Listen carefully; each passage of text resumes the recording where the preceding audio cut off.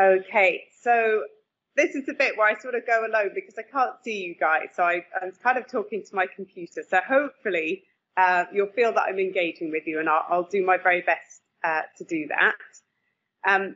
This talk, which is about the painting Peter the Great at Deptford Dockyard, is part of ongoing work that I've been doing to explore previously unheard voices in the collection. And as I said, when I first arrived here, I had been wanting to do more research into this picture. And I think one of the things that really was compelling me, I'll actually just show you the picture now, here is the painting, was that in 2005, when I was just starting out my PhD in art history, I went to an exhibition called Black Victorians, which went to Birmingham Museum and Art Gallery and Manchester as well. And it was really eye-opening. It was really very inspiring for me because the 19th century is my time period. And I really enjoyed how it made people who seemingly were invisible, visible again. And this painting has really caught my interest because of the figure who you'll see if you look pretty much in the center of the picture, just under the hammer or the anvil that's being thrown. You'll see a black figure there. And that's really intrigued me all this time. The other reason that I wanted to explore it is my previous role was Curator of British Art at National Museums, Liverpool. And I looked after another painting by the artist Daniel Maclise, The Death of Nelson there, at the Walker Art Gallery. And in that painting, among the chaos of the battle, were two black figures. And likewise, again, in this painting, we have a black figure by the same artist. And it just made me want to explore, why was Maclise inserting these figures? Was he the only Victorian painter doing this? And I wanted to know more. I have to admit that this talk is not a perfectly polished piece of research. I'm really seeing it as the beginning of a journey for me with this painting. And I suspect that the deeper I go in, the more I'm going to have an understanding. But I really wanted to talk to you about the research I've been doing so far. And I'm seeing it really as a springboard to more research and one of the many, many steps that I'm going to have to take to decolonize the collections. So to start with, I can show you, there is the Black Victorians exhibition catalogue.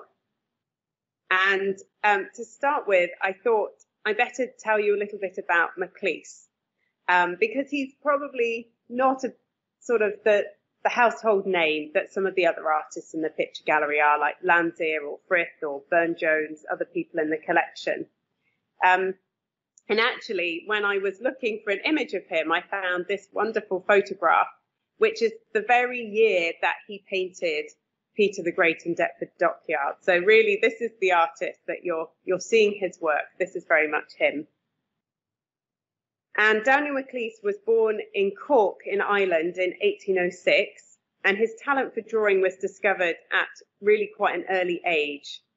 His father had been a soldier in the British Army, but he wasn't wealthy. He was on half pay, which actually quite a lot of artists I know, their fathers were working on half pay. So money, was quite tight. And his father was scraping by with a tanning and shoemaking business.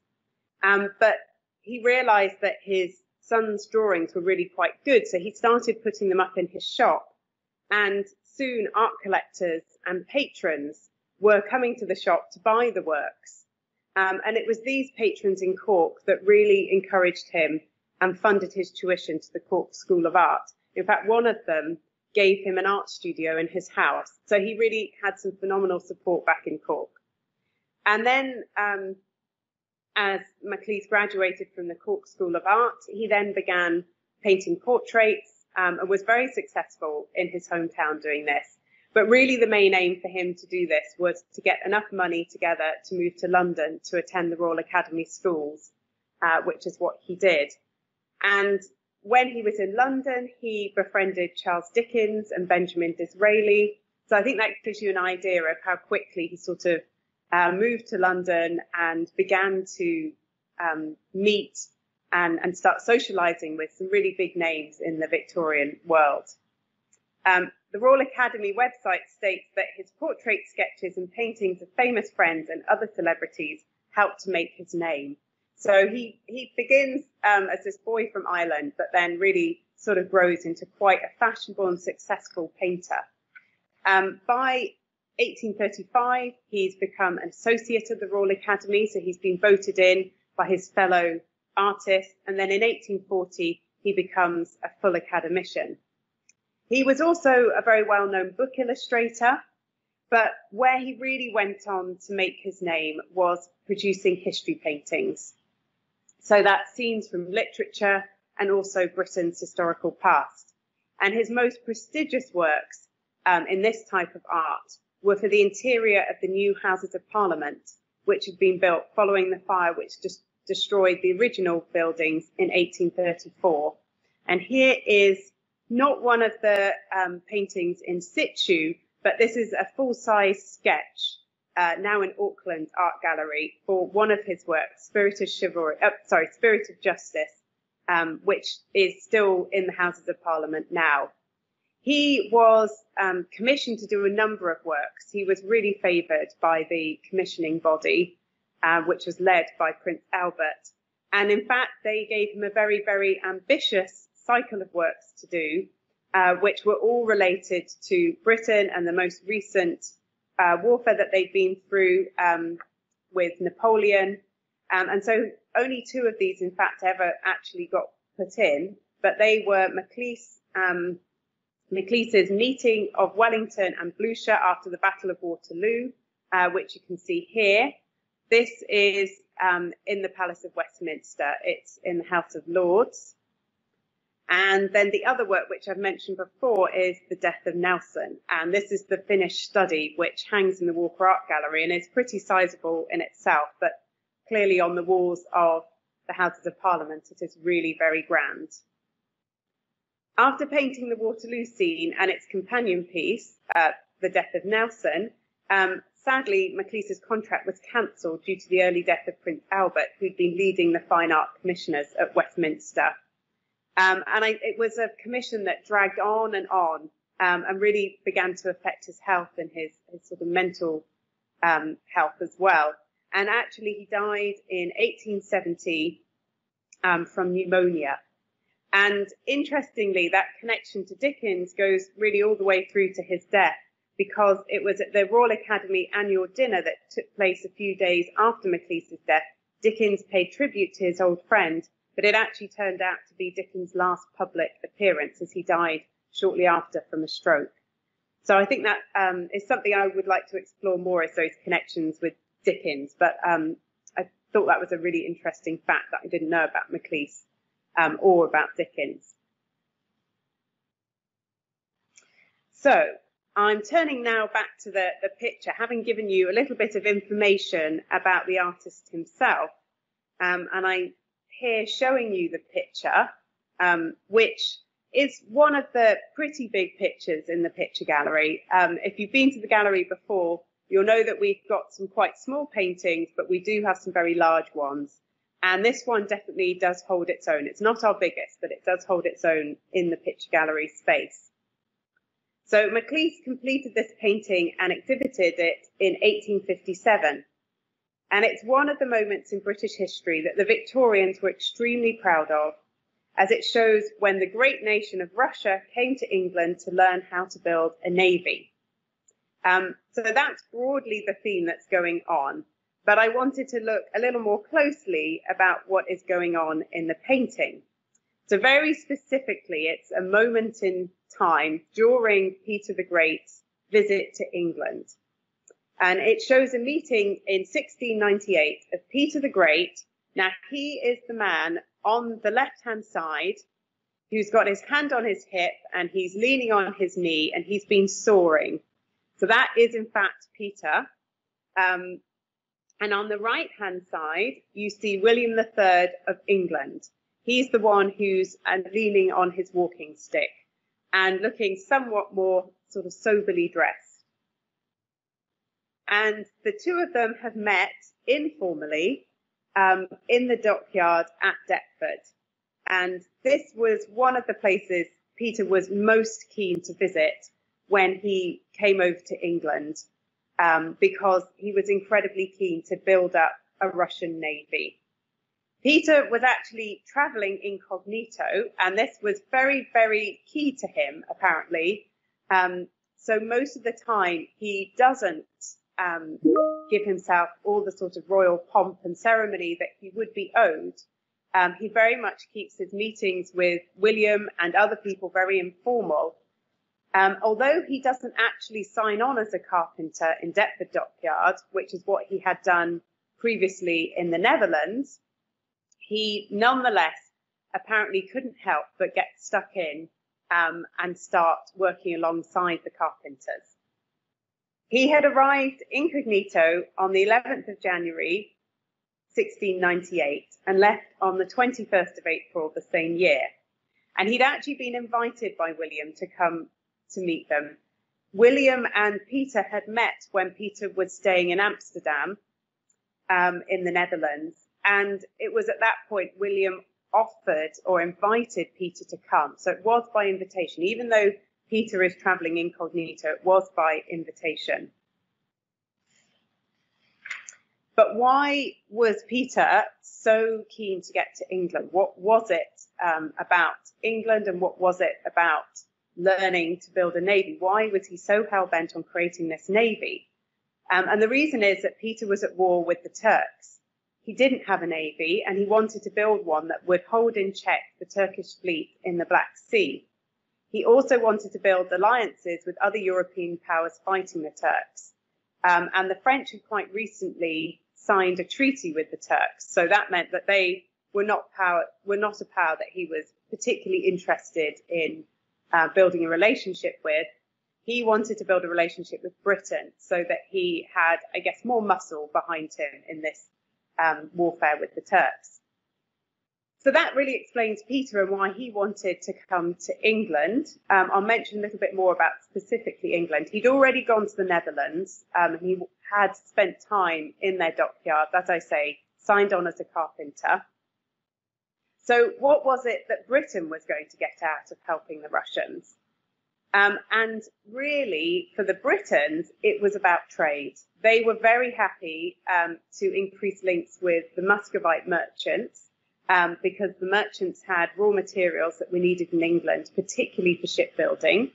So they wanted to be the buyers of these raw materials. But equally, they wanted, the British or the English merchants wanted a new market for their tobacco. And, you know, on one level, I was reading this and thinking, oh, you know, okay, tobacco, widening markets. And then it went in the book that I was reading, the article mentioned that tobacco came from Virginia.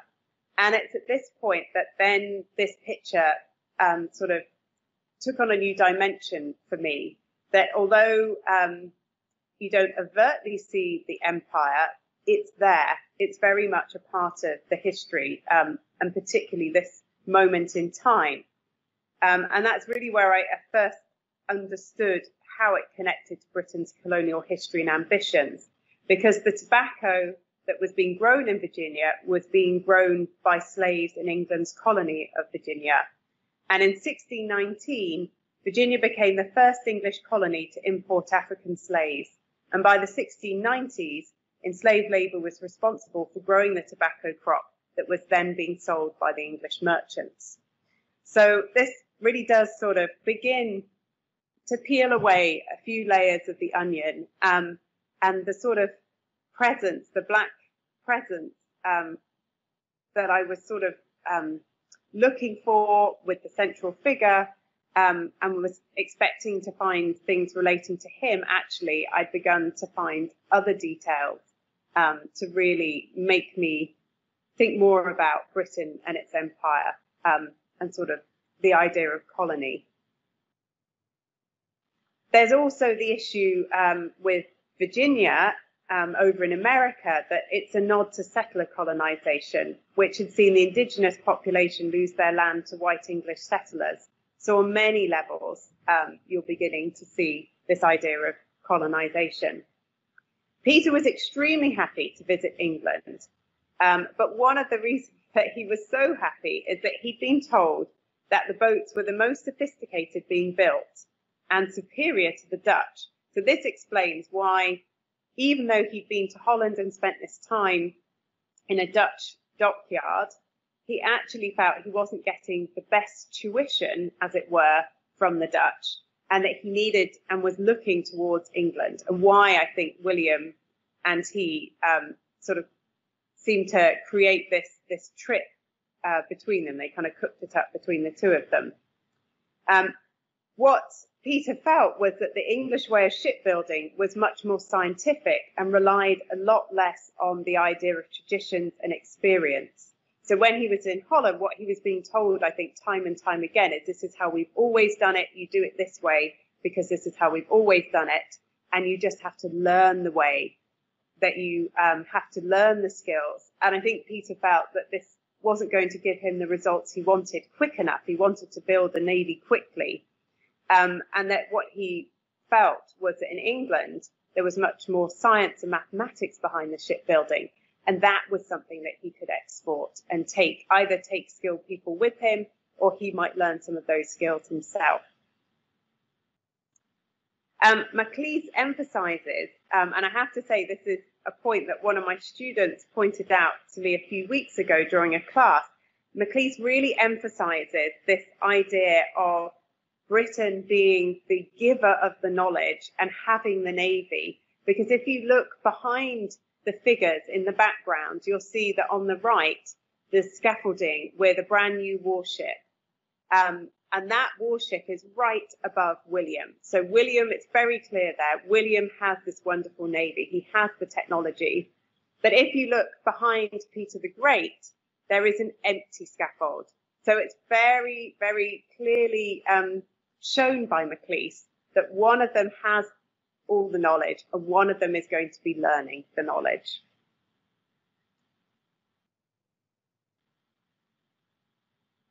So what we see in the painting is Peter, who is a very active leader.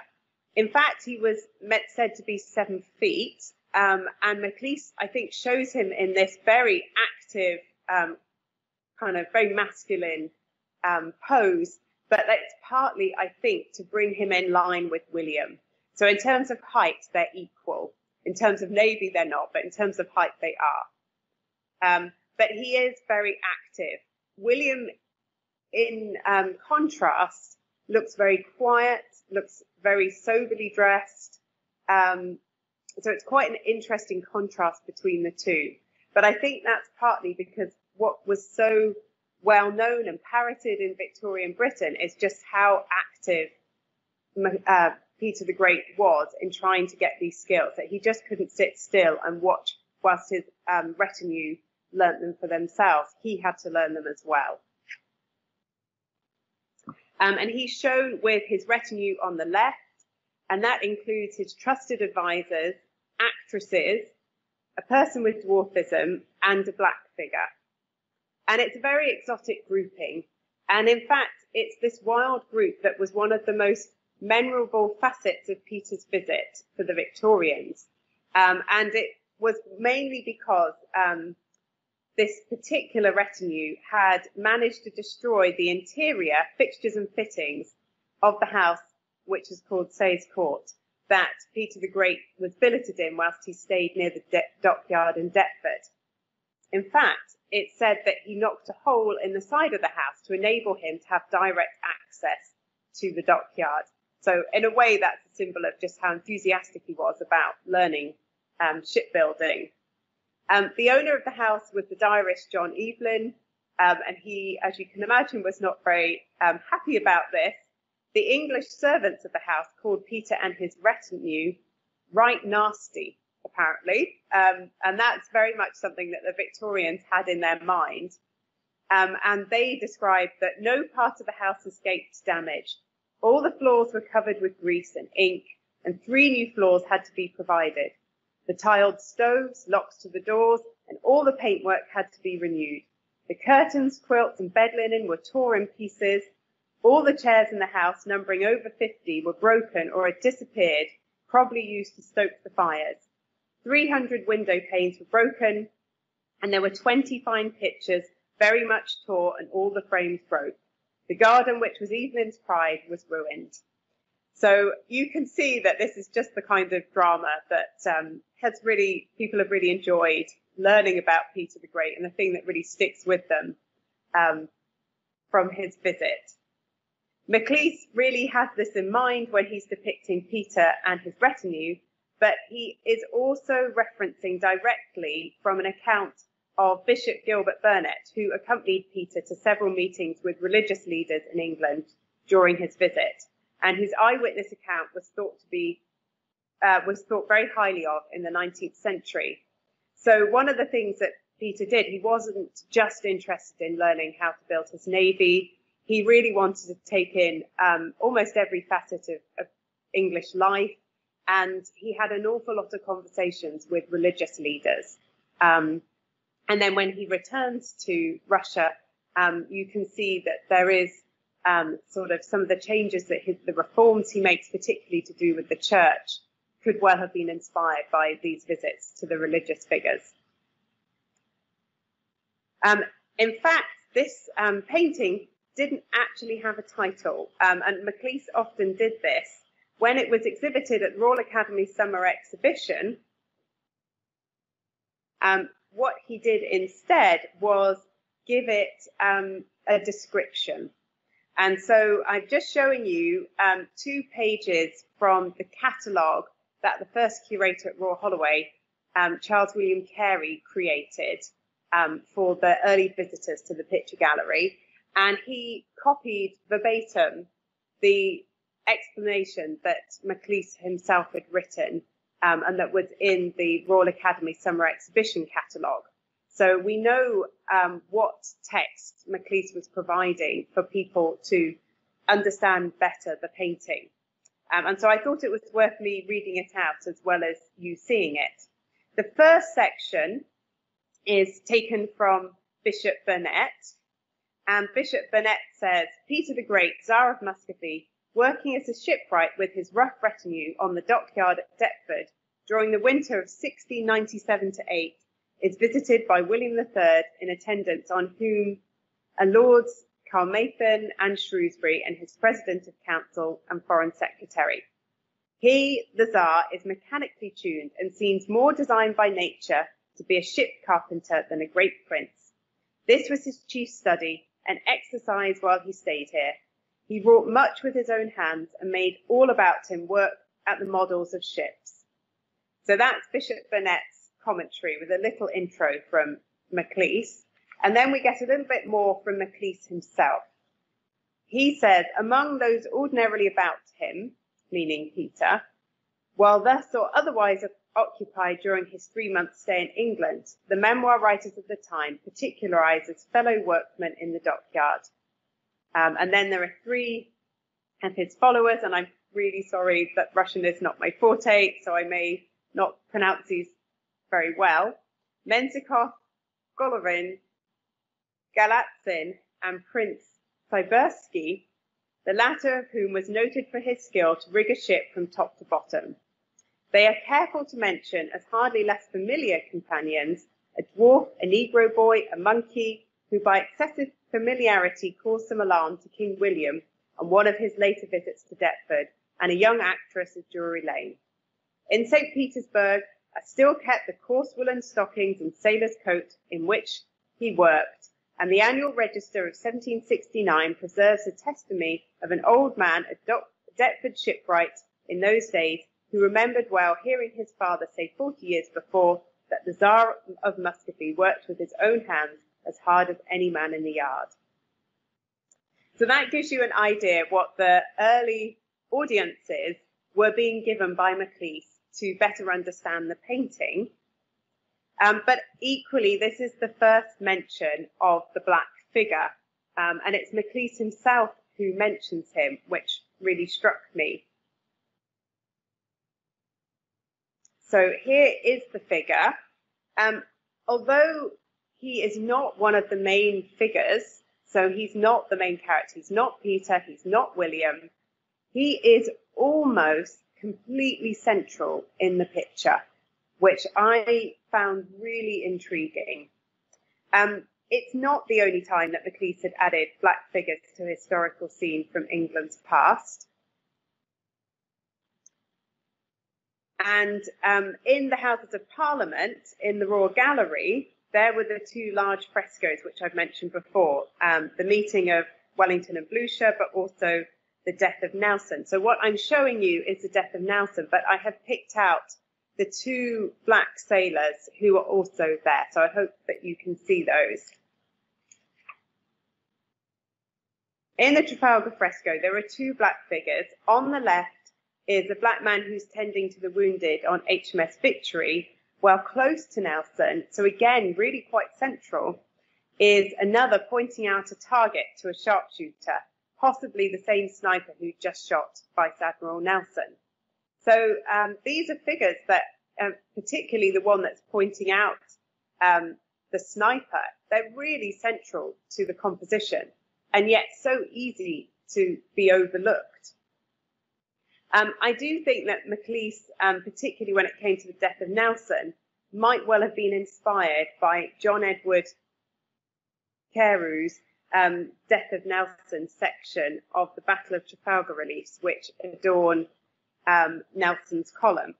So the first and most famous panel was the Death of Nelson, and it was added in December 1849, and it very much does depict a black sailor fighting with the British Navy.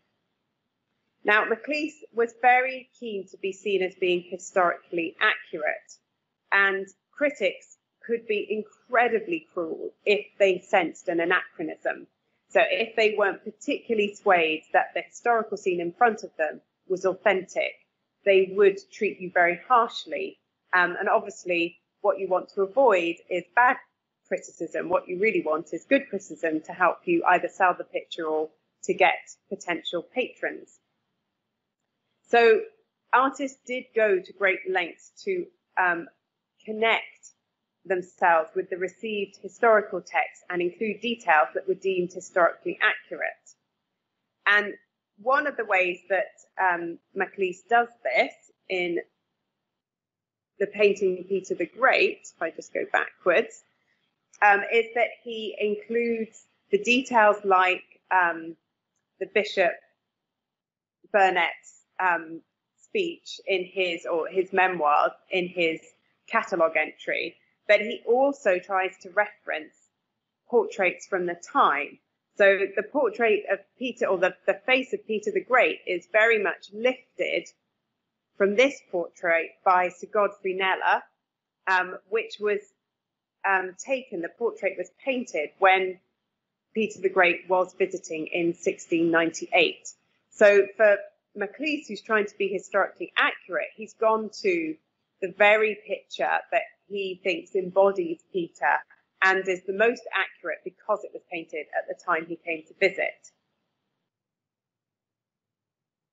Other sort of details that he includes, again, reference things that were known about Peter's visit. If you can see in the bottom right corner, there is a model of a ship. And it was known that William had not only given the model of a ship to Peter to take away with him. Apparently, Peter was really obsessed by these models. He bought up lots of them. But William actually gave him the real ship itself. And so that was a gift. So again, Maclise is referencing these things to make his audience and the critics feel as if this is very much a very authentic scene. And I think the reason I'm sort of telling you that is that one of the reasons that he is including these black figures is, I think, because he thinks that that is adding a level of authenticity to the painting. So it's not a sort of Victorian attempt to be diverse. It is connected to their desire to be seen to be authentic. In the case of the death of Nelson and that painting, it was very well known that there were several black sailors who were involved in that battle and were on board HMS Victory. And that was a very well-known fact. So it would have been strange if he'd not included them. So almost by creating them in the crowd, he is creating this sort of level of authenticity. Here, I think it's more intriguing. It's not as clear-cut as that, although clearly it was known that Peter the Great in his retinue had black servants. So I think that's what Maclise is referencing, that this was a well-known thing, that Peter kept black servants as part of his retinue, not just in England, but also in Russia. And I think that's what Maclise is referring to when he mentions the Negro in his explanation of the scene, the Negro boy. He mentions that. And one of the things that I found through my research is that it was actually not just known that he kept black servants, but it was known that during his visit to England, he actually purchased more black servants. And in fact, we even know the price he paid. So he bought black servants for £21 and 2 shillings. He also bought a negress for £30. So there seems to be some gender sort of distinction in this list of the things that he bought.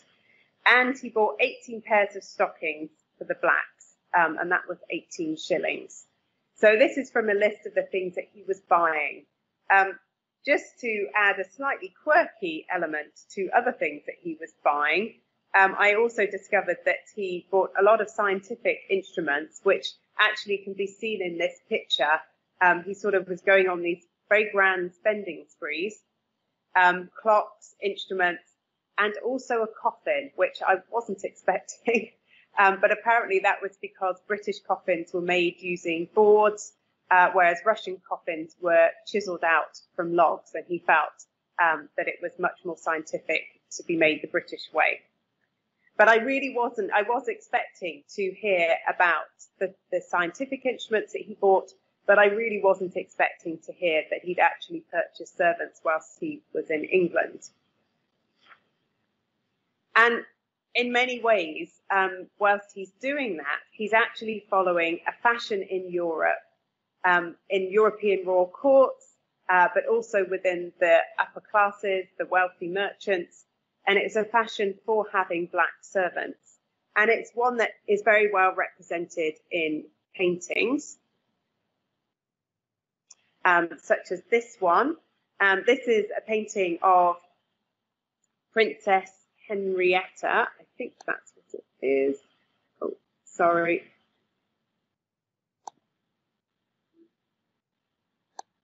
Sorry, I'm just moving that so I can, yes.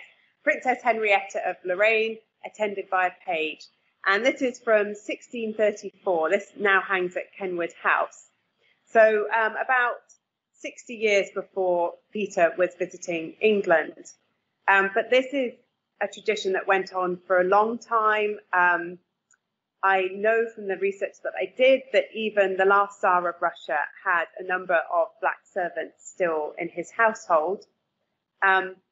What I found out when I looked a little bit more, and what I wasn't clear is how much this applied to Peter the Great, but that often the black servants in the household were actually given a wage.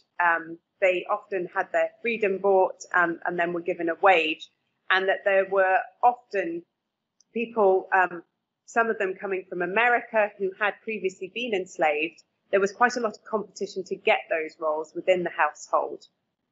But as I say, this certainly was all part of a tradition that started in Europe. Another thing that I found out that I was really, again, not expecting to find out about Peter the Great and the black presence within Russia and the black community in Russia was that he actually was gifted a young black boy who had been enslaved and kidnapped. They're still not sure exactly where he came from, but that Peter the Great then freed him and became his godfather and gave him the name Abraham Hannibal. And then, in fact, he actually sent Hannibal off to Europe to get a first-class education in military and engineering courses. So Abraham Hannibal went over and studied in France. He worked as the emperor's secretary in France. So again, really quite quite high up in the social classes, and he went on to become a Russian general under Peter's daughter's reign. And he was, in fact, the grandfather of the Russian poet Pushkin. I was really surprised. I wasn't expecting to find that element in history, or in Peter's history. I think it's clear that there's a real ambiguity to those black servants and their position. Queen Victoria herself had also, she had a goddaughter, I think was treated in a very similar way to Abraham Hannibal, but I think other servants, such as the ones that are being purchased in England, may not have had or enjoyed necessarily that same position within Peter's household. And so I'm just looking again at this figure that's in the painting. And I think now, if I look at the clothes of the figure, he really does appear to be in a livery. So livery there is the costume for servants that they were expected to wear. But it's interesting because when you see the bigger picture and you can see that he's holding on to the saw, like the Tsar himself, he's also taking a very practical role in acquiring knowledge of the shipbuilding. So that made me think, is Maclise mistaking this figure or thinking that this figure is Abraham? Could he be thinking that, because Abraham was a very well-known figure because of, I guess, the unusualness of his role within Peter's household. And so could this sort of Maclise be suggesting that this is Abraham who's learning about shipbuilding alongside the Tsar to go with his military training as well?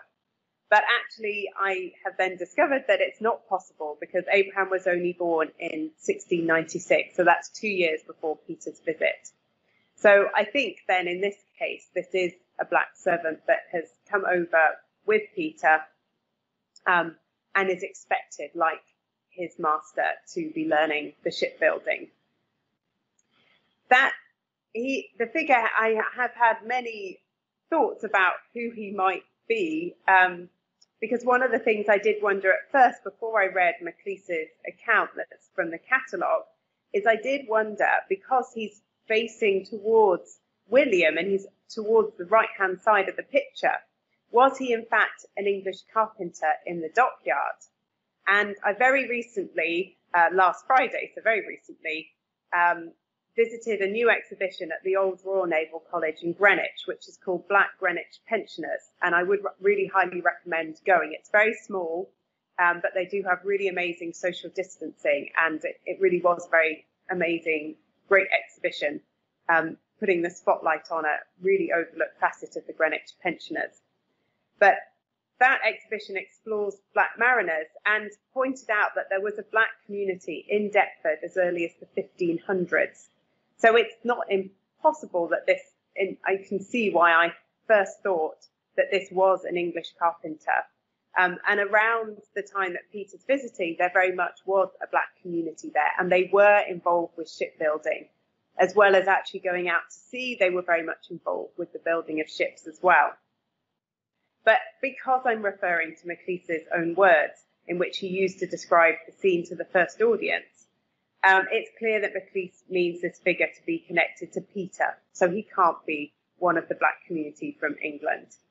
And in that way, he's acting pictorially as black servants did often in the portraits of their masters or mistresses. He's symbolizing the exotic. And that was one of the many reasons why European royal families or the wealthy kept black servants in their households. It was to sort of underline the sophistication of that household, but also the power and the wealth, the power to perhaps own land in areas where the black servants were from. Just that kind of globalness that they're trying to reflect to people. And it's more evident, I think, when I consider the position of this figure in the painting. He is central, but in this way, because we've got Peter on the left and we've got William on the right, he becomes a barrier between those two nations. So he's central, but he's marginal because the focus isn't on him in the centre. Often in history paintings, you'll find the most important figure is a central figure, but that really isn't the case here. In fact, you're almost at a pyramid with William on one hand and Peter on the other, and that very sort of active person above at the top of the pyramid. So he's kind of, this barrier between these two different countries. And it's more apparent because he's sitting back to back with a person with dwarfism and a monkey. So apparently the monkey, as we've heard, flew at William in another of their meetings. So it isn't just that he is placed in the centre, that he alone is this barrier, but actually he's there with the person with dwarfism, again, another symbol of sort of exoticism, and the monkey, yet another symbol. So they're there in this kind of buffer position. But I think they're very much there to symbolise the kind of wildness and exoticism of Peter and his retinue. So Peter was well known for having people with dwarfism in his retinue. He seemed to have been very intrigued by those with unusual genetic disorders, including being delighted to meet a giantess in England. And this might be because he himself was 7 foot tall. But the closeness to this figure, again, seems to show the artist is using the black servant as a signifier of the exoticness of Peter and his retinue.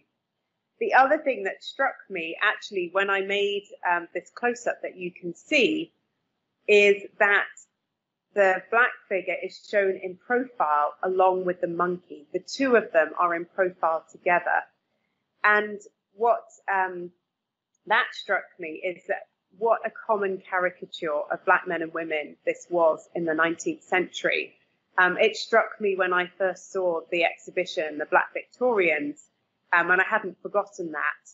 And in a way, I'm surprised it took me so long really to spot it. But it was this feeling of superiority among white British or Europeans, that in somehow other countries, Asian or African, were somehow less sophisticated, much more closer to animals. And that's kind of what's at the root of the caricature. But here it really just sort of hits you in the face, actually, just how close Maclise is putting the monkey and the black figure. Interestingly, although Maclise points out both the person with dwarfism and the black servant, there's no mention of either of those by contemporary critics. So the painting was it wasn't unanimously a success. In fact, it got quite a lot of criticism, but the criticism was for the static nature of the figures. Interestingly, though, the draftsmanship was being praised, so there was something static. So as I say, the contemporary critics seem oblivious to these figures who are right in the centre of the picture. But for me, now in the 21st century, what can I gain in some ways from the black figure and focusing on him rather than the main characters in the picture? And I think what I found really interesting is that the very presence of this picture in the picture, the very presence of this figure in the picture means that there was a reality of black presence in the 19th century in England. So it's not the case if I show you some of the other paintings in the gallery. For instance, applicants for admission to the casual ward, which you see here, which is a scene of contemporary poverty, and also the railway station, which is a celebration of Victorian contemporary life. These are both contemporary scenes, and you would not realise that there was a black presence if you look solely at these two pictures. Neither of them depict any black figures. But there does seem to be a distinct presence in historical scenes, and this is where Victorian art begins to reveal the presence of black communities in Britain. It's not the characters within the paintings that I'm talking about, but those who modelled for those characters in the 19th century, and therefore show the real presence of those black communities. Maclise is a Victorian history painter, painted from life, and in order to create the likeness of the black servant in the painting, he will most likely have painted someone from the black community in London. And a really good example of this is Fanny Eaton.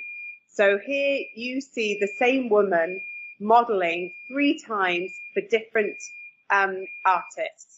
So on the left, you've got her, she's in a study by Joanna Boyce Wells. In the middle, you've got her, it's a drawing for one of Simeon Solomon's paintings. And on the far right, you've got Dante Gabriel Rossetti, the beloved, the bride, and she is the figure on the right-hand side at the back. So she was, in fact, a charwoman, a cleaning lady, but she'd been spotted by Simeon Solomon and originally used by him as a model. And then other people in the artistic circle asked for her to sit for them as well. As Jan Marsh, the curator of Black Victorians, says, artist models had a particular visual presence, providing painters with the figures for scenes composed in Britain, even when set in Africa, antiquity, or the land of imagination. Black figures appear in art in various roles, ranging from mischievous boys to harem attendants, from biblical characters to fictional figures. Frequently, they were virtually marginal, servants or faces in the crowd. And that servants or faces in the crowd really reminded me of Maclise, The Death of Nelson, or here, where although the black servant in Peter the Great is central, he's still marginal. And the model for the figure of the black servant could, like Fanny Eaton, have been a professional model. So making money by sitting for artists, but also perhaps having another job. Or equally, he could just have been someone found by Maclise and asked to sit because he fitted the bill, and then actually had a completely unrelated day job. And I know for a fact that in admissions for a casual ward, Fields, who painted that, went off to see people who were trying to get into the casual ward of the workhouse and persuaded them to come and model for him. So it wasn't unknown for artists to just approach people off the street. As of 2005, when the Black Victorians exhibition took place, no Black British artists were active, or no, they hadn't found any active Black British artists in the 19th century. And as far as I know, that's still the case. So really what we're doing is relying on the white artist to portray this presence. And looking at those depicted in Victorian history paintings as sitters, it's one of the ways which we can trace the Black communities. But as Jan Marsh makes it clear, it shows us glimpses of the communities, but it doesn't help us understand better the Black experiences. Interestingly, you have to rely quite heavily to understand the Black communities in the 19th century. You have to rely quite heavily on the visual. The written records don't really reveal the true size of the communities. In the 19th century, ethnicity wasn't recorded in the census or in other records kept by the bureaucratic Victorians, such as workhouses, which means that the Black community is almost hiding. And it's really by looking at the visual sources that you can piece that together. And back in 2005, one of the biggest sources, visual sources that people were using were the Barnardo's archives. So here what I'm showing you are photographs. Every child that went into Barnardo's was photographed. And so by looking through this archive, they were able to establish that there were quite a number of Black children being taken in. And this was, in fact, the first Black child that Barnardo's took in, John Lewis. And this became apparent to me all those years ago when I first saw the Black Victorians exhibition in Birmingham. And I think it's why the painting really drew me when I first arrived here.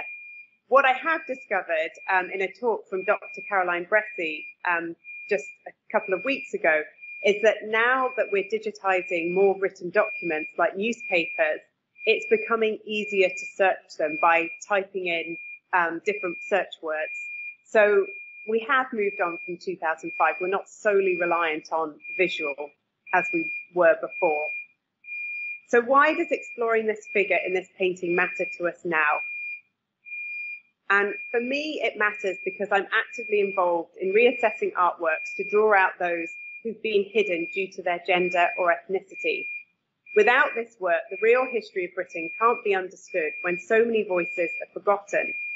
In particular, this lone black figure hides in plain sight. He sits virtually slap bang in the middle of the painting, but he's in the background or on the margins of the narratives that Maclise wants to relate to his viewers.